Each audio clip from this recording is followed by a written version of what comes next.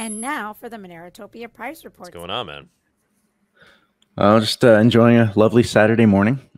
The weather here is fantastic. We finally, it's hot here from like April to June, but then the rain comes in June and it just cools everything down. Like yesterday, the high was maybe like 80 degrees. How precisely can you tell us where this is? Central Mexico, up in the mountains. Okay. Yeah. Fantastic. I mean, I man. say That must up in be the mountains. We're not beautiful. like on the side of on a mountainside. It's like there's Man, super remote out there in Yeah. Mexico. yeah. You love But it, yeah, huh? they here like you basically you go up the mountain chain and then it's kind of like this big plateau and then it's really like basically hilly terrain for like most of central Mexico. And the way the pattern like the weather pattern works here for between basically Mexico City almost to Puerto Vallarta, because the mountains come down obviously when you hit Puerto Vallarta. But yeah, from Mexico City to west of Guadalajara, and then north up to like Querétaro and other places. It's just the weather gets beautiful, man. Like everyone else is just dying in the heat up in the north. I hear all the weather reports. They're like, "Oh my God, it's the hottest month of whatever." It's always the hottest month of whatever, like every single summer. But here it's beautiful. Sounds like a beautiful life, man. Are you coming to MoneroTopia? Yeah, 100%. All right, sweet. Yeah, how do we grow MoneroTopia in Mexico? How do we get a bunch of people from Mexico? I mean, Mexico City's got what, like 13 million people, or like I don't even know at this point, 15 million people. How many people live in Mexico City? How do we get A lot. 0.0000? Some small percentage of them that would be interested in being early adopters to digital cash, come check out MoneroTopia. We got to start thinking along those lines. I imagine it's a lot cheaper to put up billboards in Mexico than it would be here. I like Like that, advertising man. space. I don't know. that, It might yeah. be still a lot. in Mexico City, but Radio commercials, right? Like, how much could radio commercials in Mexico City be? I mean, it might not be that crazy, right? I don't know. I would think maybe mostly the boomers only listen to the radio. Yeah, so I mean, yeah, so even just social media ads, right? Get on start putting ads on Instagram and stuff. I don't know. What do you guys think? Give me Well, I some mean, even ideas for here. radio, I think most of the Ubers I've ever been in, they're usually playing some radio station, right? Yeah, that's what I'm That's thinking like the too, right? larger Yeah. audience, potentially. Yeah, because MoneroTopia is super open to the public, right? So we ask people buy tickets, especially if you're coming in. You can afford it. Please buy at least a general admission ticket. But anybody that wants to show up, we make it very open to the public. The marketplace is open. The Huerta Roma, where we do it, is basically a public park. So it's open for people to come in and walk in. And then we ask that you have a ticket to enter the talks, to enter the dome. But if you're local, we would charge you a nominal amount if you want to go listen to the talks. And just the fact that they'd be in there, in the arena, in the marketplace, they'd be starting to learn about Monero. People would be out there talking about Monero. We'll have TV set up out there so you could watch the talks outside, right? So it's very accessible to the public. I think we just need to get the word out to them and make them know that it's an event that they can stop by at, right? It's just like a thing to do on a Saturday. Let me go check out freaking MoneroTopia. Did you check out the Bitcoin bar last time? Which? There's a Bitcoin bar, like I can't remember exactly where. Yes, but it's within yeah. walking We did distance. it. We did a meetup there in anticipation, but it wasn't. We didn't get that many people to come to the meetup. It was like actually Sunita ran the meetup. She somehow ended up in Mexico City without me. I forget what the issue was. I wasn't able to go down, and she ran a meetup at the Bitcoin bar. But yeah, we could do that again. We could definitely do that again. Maybe there's like universities we can work with. Who would be what would be some good groups to reach out to that would have overlapping Mexico City, I interests? don't really know. In some of the other cities, pretty much all the major cities have a Bitcoin meetup. There's one here in my city. I could probably go there and show Monero. There's a lot of maximalists, so maybe right. So maybe we maximalists, don't try to go after those people, like forget the Bitcoiners, right? Forget the maxis, but let's just go after normal people, right? No, but like at these meetups, the complaint that I've heard from maxis is too many shitcoiners show up to their meetings, which means that there's people that would be interested to hear about MoneroTopia. Ah, yes. Okay, I got you. And I'm also Okay. known as not, being a maximalist. So they would still have me. So I'd have to like shill covertly, hand out little flyers. I'd be like the drug dealer of the Maxi meetup, effectively, which is ironically would you appropriate. be down to do that to do a meetup in Mexico City? Is that something you'd want to do? We could help you. I mean, I'm not anywhere close to Mexico City. Okay. It'd be like Alright. saying, "Oh, well, I'm in Miami, but let me head over to Atlanta to maybe it's not quite Okay. that far. Alright. Oh yeah, maybe we could find somebody else to do that. But yeah, I'll let you continue with your price report. But guys, yeah, definitely grab your tickets. It gives us more momentum and just more importantly, spread the word on MoneroTopia. If you have ideas for how we could spread it in Mexico, please let me know. And anything else you want to let me know, any other way you want to participate in MoneroTopia, we're extremely open-minded to letting people participate and figuring out how you can do it, make it work for you, without giving us money necessarily. We're very open. If you have some project you want to come present and we think it's cool and it's worthy, you come for free, set up a stand, whatever. You could email us MoneroTopia@protonmail.com. And if you want to be a sponsor, obviously reach out, all that stuff. But MoneroTopia@protonmail.com. Reach out for anything related to the conference. I don't know if y'all have the power situation figured out already, but I have a 3,000 watt inverter and 100 amp hour battery that I use for my setup here because occasionally we lose power. Like at least on one or two occasions that I've dropped out here on the stream has been power loss. Which we don't have the power thing figured out yet. I've been very busy with other stuff now that MoneroCon's over. I'm going to focus in on the conference, but yeah, we don't have a solution there yet. Like I was saying before, I'm thinking of getting a Starlink. What are your thoughts on that? I was thinking of getting a Starlink and a generator, essentially.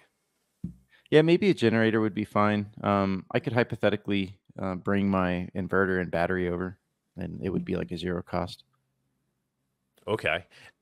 And how would that play into the setup with like a generator? You're saying that'd be more smoother way if power goes down to have a battery backup?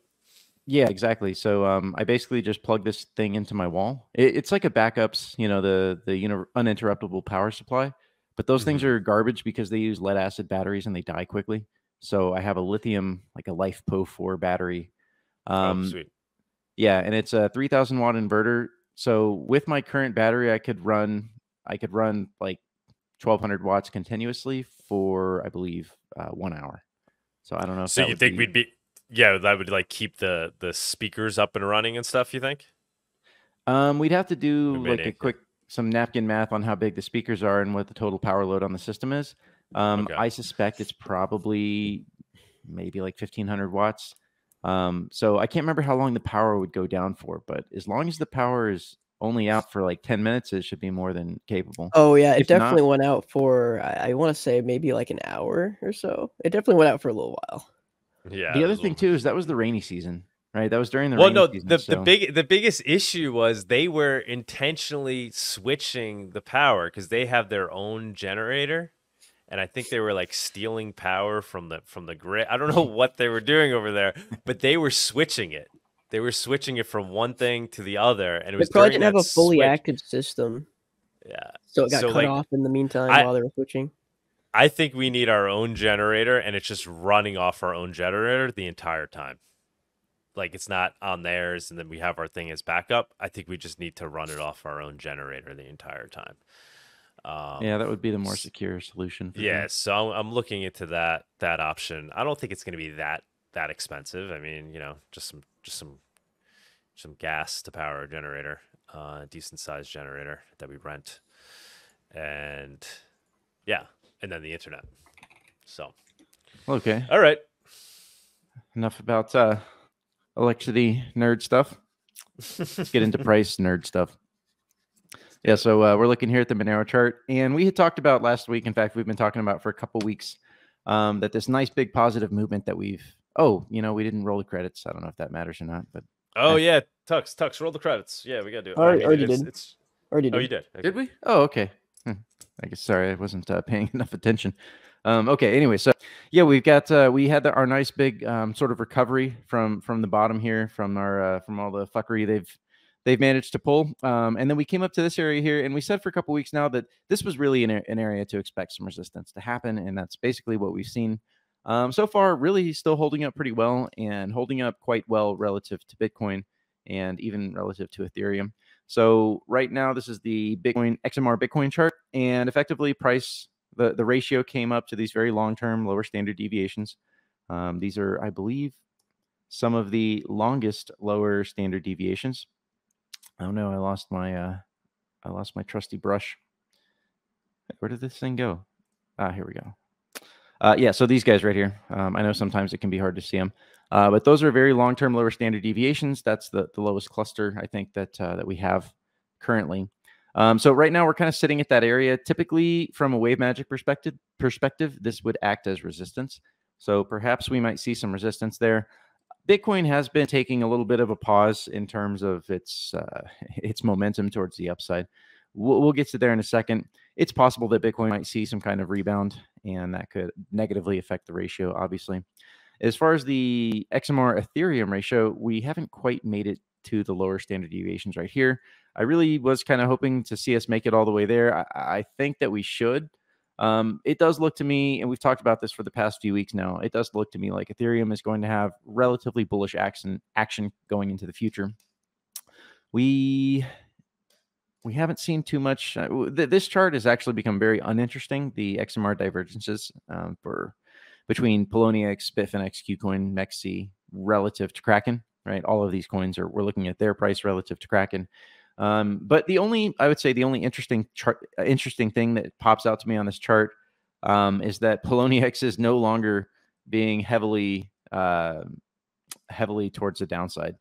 So yeah, we've talked about that a little bit before. Nothing interesting there. The XMR dominance has also come back as well. Obviously, if you have made a rebound relative to Bitcoin and relative to Ethereum, well, then the XMR dominance overall is clearly going to show some kind of rebound. So right now we would be coming up on this sort of horizontal area of significance, but basically we're just defining this area right there, and we're effectively coming up to that horizontal line. That would also probably potentially spell some resistance, although how many people are actually looking at the XMR dominance chart and trading off of it, I have to imagine it's probably not that many. So in terms of like sociology and chart analysis, this chart wouldn't necessarily have as much impact from a technical analysis standpoint, because of simply because a lot of times TA works because other people are using TA. But at any rate, this would still be an interesting place to look at, right? To expect maybe some small amount of resistance. But yeah, Monero's just kind of been chopping sideways for the past week, so nothing really super duper interesting. In terms of the broader crypto market, the big story that happened here is Mt. Gox said that they're going to begin repayments in July. So we're really looking here within the next few weeks. We should be expecting to see people get repaid their Bitcoin and their Bitcoin Cash. And it's been 10 years, guys. So these guys are finally getting their money back. Interesting that they're actually doing it at the top of the market. We'll take a look at how the Bitcoin price was affected by this, but obviously it dropped on June 24th when this letter came out. If you go to the Mt. Gox rehabilitation on Reddit, they actually put a poll up. What do you plan to do with your coin? And so it looks like quite a decent number of people plan to hodl, but if you look at it, it looks like, wow, 38 people keep this. This has got to be, so this is not a scientific this is not a scientific poll here, obviously. 38 people out of looks like 289 total, and I snatched this morning just before the show. 38 people say they're going to keep all their coins on the exchange, which is kind of hilarious if you think about it. So yeah, some people are going to sell completely, dump everything. Some people are going to sell, 50% or less. I wish it seems like it would have made sense sell for altcoins, right? But all they had was like transfer and hodl. So just in a broader context, let's think about after 10 years of forced hodl, how are people going to react? What's going to be the real like expectation here? Well, 10 years is a long time, and life comes at you. Some people are going to be struggling financially, and some people are going to need to sell, right? They're going to need that money for something. Not necessarily everyone has been continuing to purchase crypto, and not everyone is sitting on fat stacks of crypto cash. So there are going to be some people that have to sell. That's just a reality of life.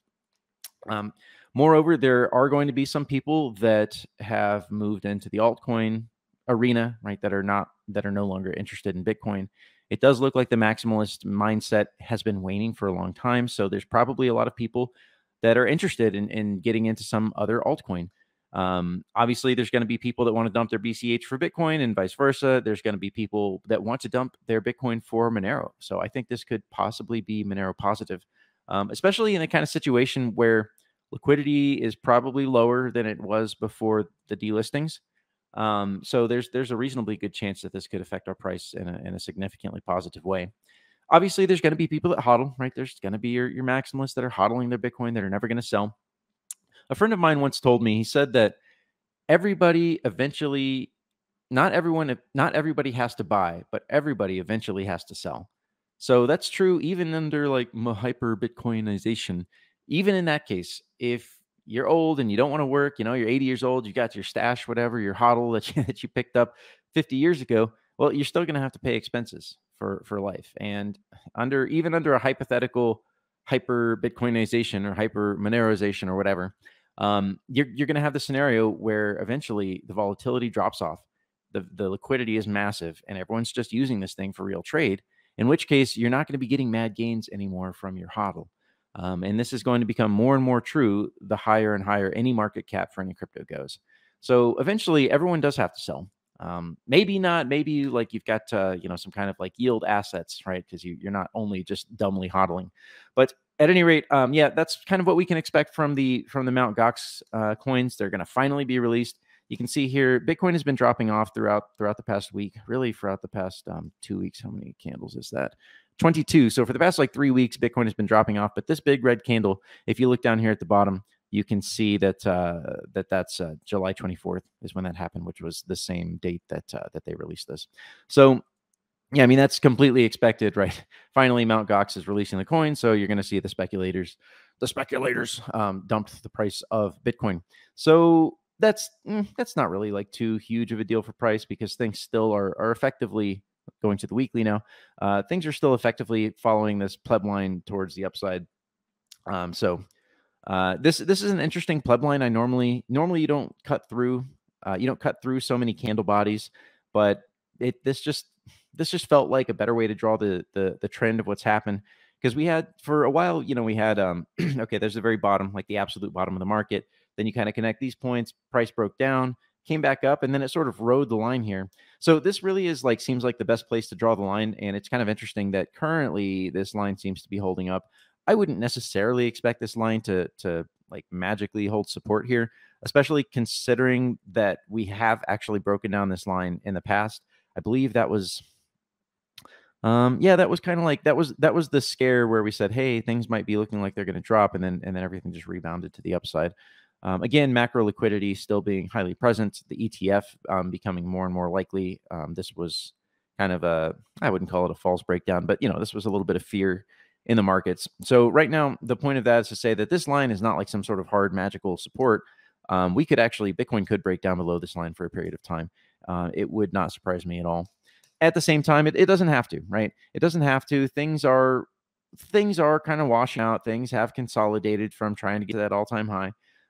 Maybe after these Gox coins get flushed out and people have the opportunity to sell, perhaps that could sort of erase some of the negative sentiment that might be floating out there, erase some of the fear. And if markets still continue positive, and if the Ethereum ETF gets approved, that should be also bullish for Bitcoin, right? It's just broadly bullish in general. It says, hey, crypto is here. It's here to stay. The attacks are largely, for the most part, they're going away, and it's time for the broader society to accept the inevitability of cryptocurrency. So,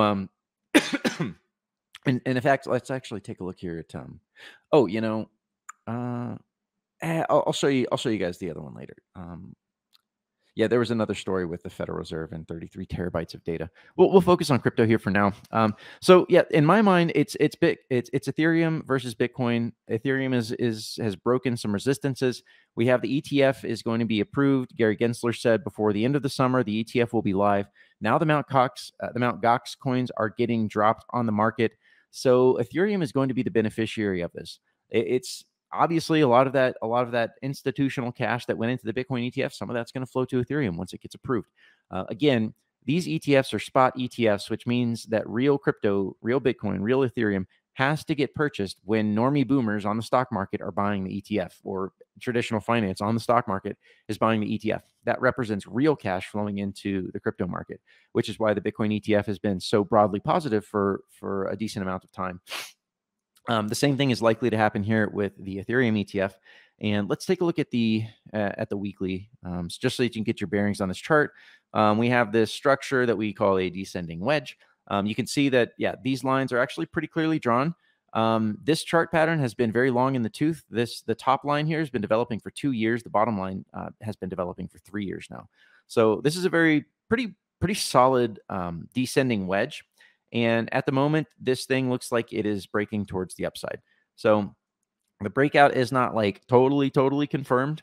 But if we take a look at the way that this upper line is formed, you can see that this is kind of your best fit line to try and fit most of these peaks. You don't, like right here, you got a couple wicks above it. You got a little space right there touching a slight wick above there. But right now, this is kind of how the S&P 500 broke. Back in January 2023, we were looking at this and saying, hey, the S&P 500 is starting to look pretty bullish. Because what happens? You're kind of on this downtrend. You come to the top of the line. You stop here. Didn't even make the splitter, right? Didn't even make this splitter right here. And then came back to the upside, and now it's breaking. We are now Ethereum versus Bitcoin. I say we, but I mean, I'm a degen. I'm not going to lie. I gamble. I participate. So right now what we have here is a break, a little bit of consolidation at the line, and then another day above it and another close above it. So we're pulling back today, but still, this is bullish, right? This chart is basically flirting with a full confirmed break of that resistance, that capping resistance line. So the other thing that we're also looking at in terms of the wave magic on a bit shorter time frame here is the upper standard deviations. You can see in blue, right? That's been kind of an obvious place where price has been a little bit stopped out. But you can also see the more longer term lower standard deviations. So the orange bands, so the very top of the orange band is a very common action I see in wave magic, where price is trying to get out of that. Price is trying to break out of these lower bands, and it has its resistance here. So there is, like, this zone here is a pretty significant zone of resistance, but breaking out of that, which I think could very possibly happen next week. I think there's a reasonably good chance this could happen next week. But if not next week, when the Gox coins start to hit the market, probably this thing's going to break out. What you want to see effectively is a break of those blue bands, maybe some consolidation, and then starting to move to the upside. If you're a swing trader, right, or if you're a momentum trader, that would be your long point, right? You've convincingly broken the downtrend. You've convincingly gotten out of the statistical levels, and then you've consolidated there, and then things are moving up. I mean, from there, you would really expect to get to the longer term blue bands, the blue bands being upper standard deviation. So you would expect price to make it effectively into this area.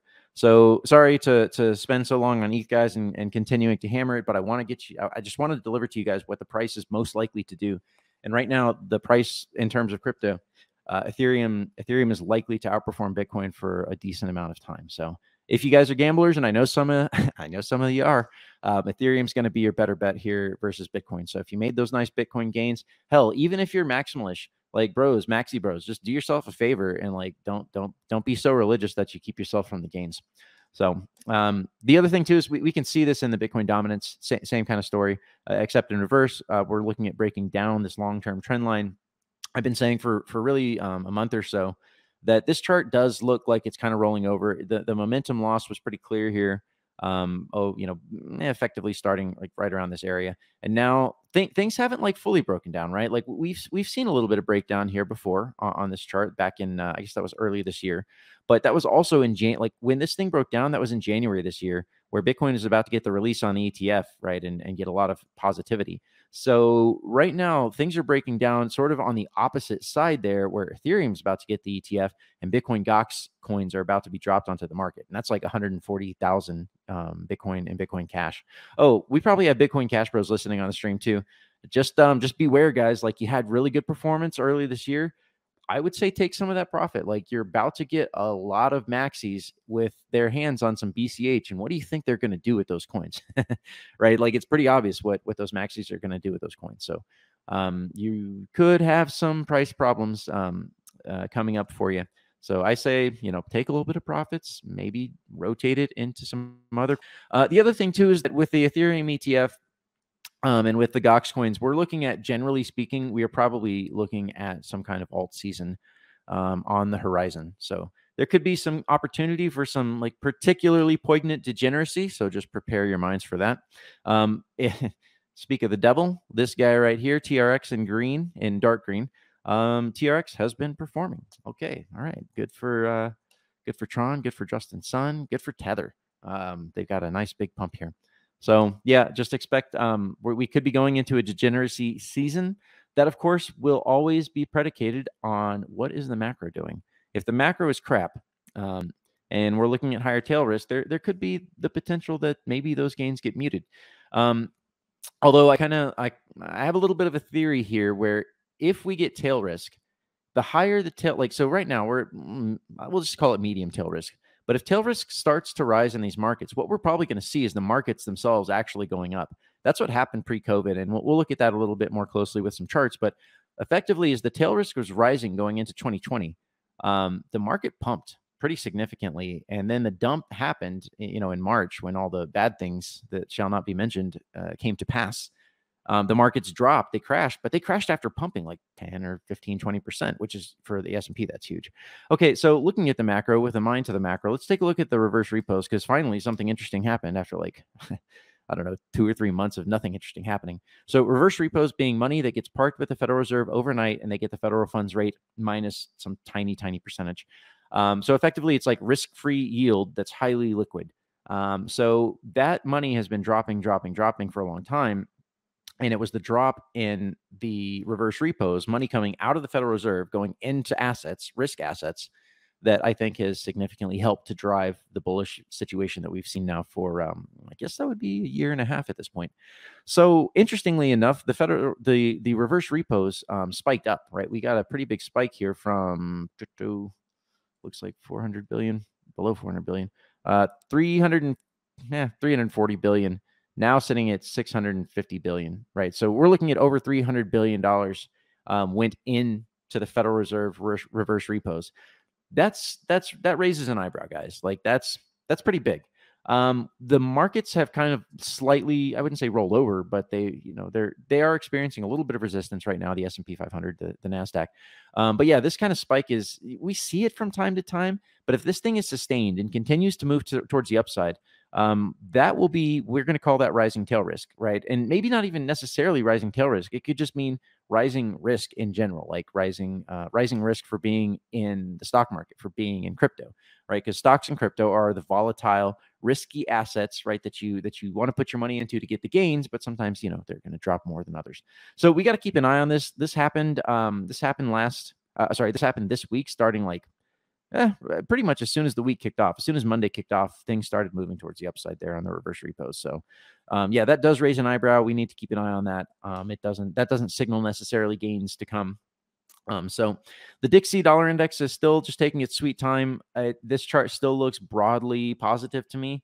In a very large context, what we have here is the moving standard deviations are still rising, right? You can see that Dixie effectively found support, generally speaking, in that large upper standard deviation area, which is still sloping towards the upside, which kind of indicates a little bit of positivity there.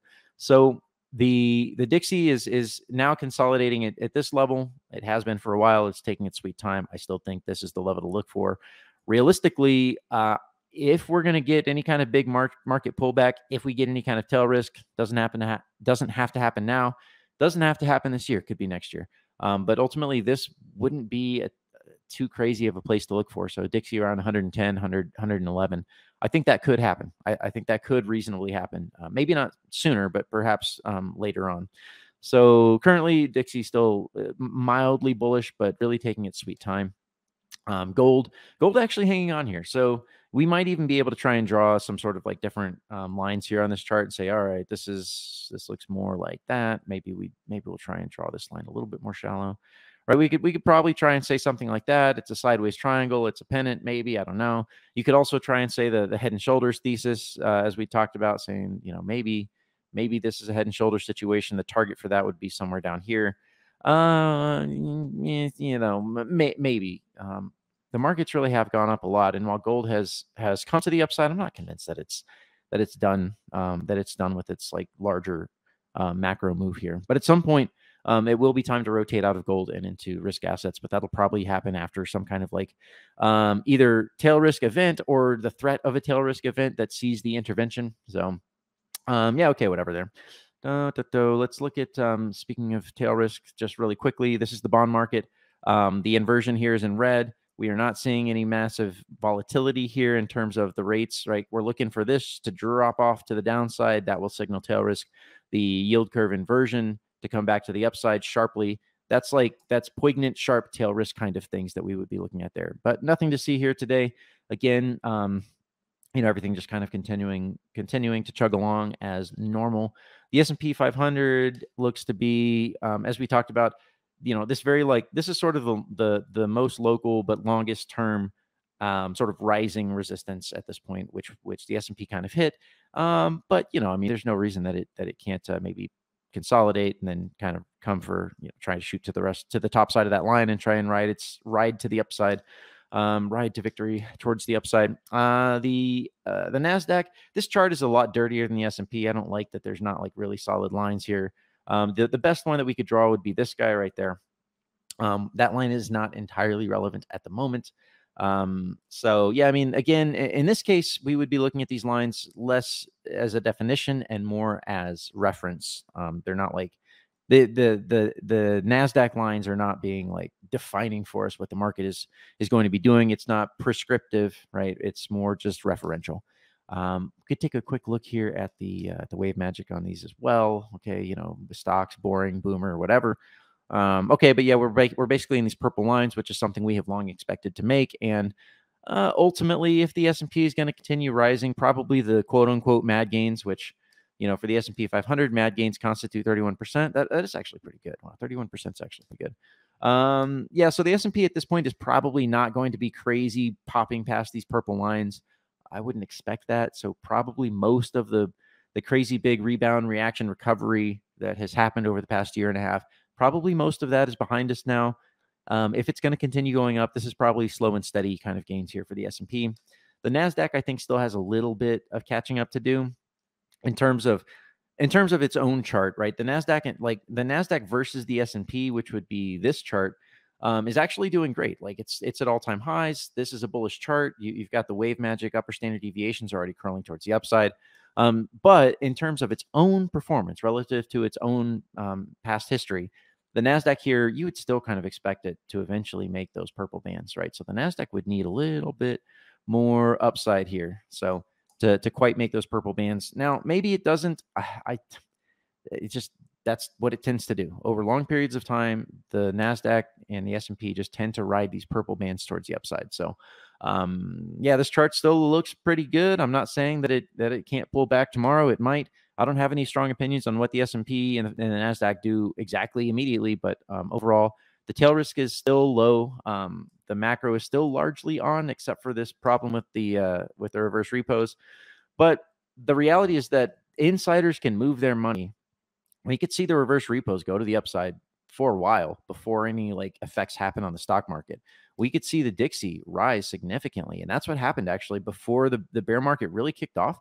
In 2022, we had already seen the dollar index rise significantly going into 2022 before the bear market really kicked off. So yeah, we can see like if these trends continue and set themselves up to continue bullish, then we're going to have to get bearish, right? And we'll do that hopefully at the appropriate time. At the moment, this is just the very beginning, right? This is just eyebrow raising. This is not an indictment against the current bull market. So just keep that in the back of your mind.